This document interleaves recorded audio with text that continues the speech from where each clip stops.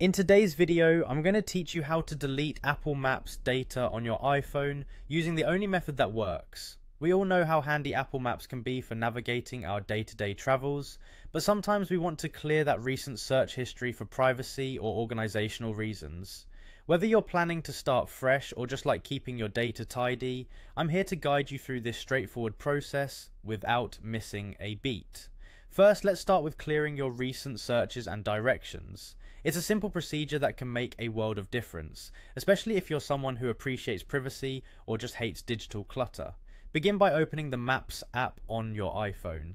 Once you have the app open, you'll need to scroll down gently until you come across the section labeled Recents. This area displays all the locations that you've searched for or navigated to recently. It's a handy feature when you need quick access to past locations, but sometimes it's best to clear it out. Now, when you're looking at your recent searches, you'll notice each entry has some options available. If there's a specific location you no longer need, simply swipe left on that item. You'll see a delete option appear. Go ahead and tap it. This will remove that particular entry from your recent history. It's quite similar to how you manage emails or text messages, so it should feel familiar. However, if you're aiming for a clean slate and want to delete all the items from your recent history, there's a quicker way. Just tap on the option titled More. This will open up additional commands. Among these options is one labeled Clear. By selecting this, you'll effectively erase your entire list of recent Maps entries. This feature is particularly useful if you frequently use Apple Maps for different purposes, like navigating for work and personal reasons, and want to ensure your searches are all current. Remember, keeping your Maps history clean isn't just about privacy or organization.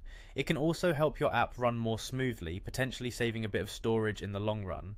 Plus, by clearing out old data, you might find that your more frequently visited places appear quicker in your search results, making navigation a breeze. And there you have it. Deleting your Apple Maps data on your iPhone is as simple as a few taps. Whether you're tidying up or concerned about privacy, this method ensures you have control over what Apple Maps remembers and what it doesn't. Be sure to give this method a try and enjoy the peace of mind that comes with managing your digital footprint effectively. Thanks for watching, and until next time, happy navigating.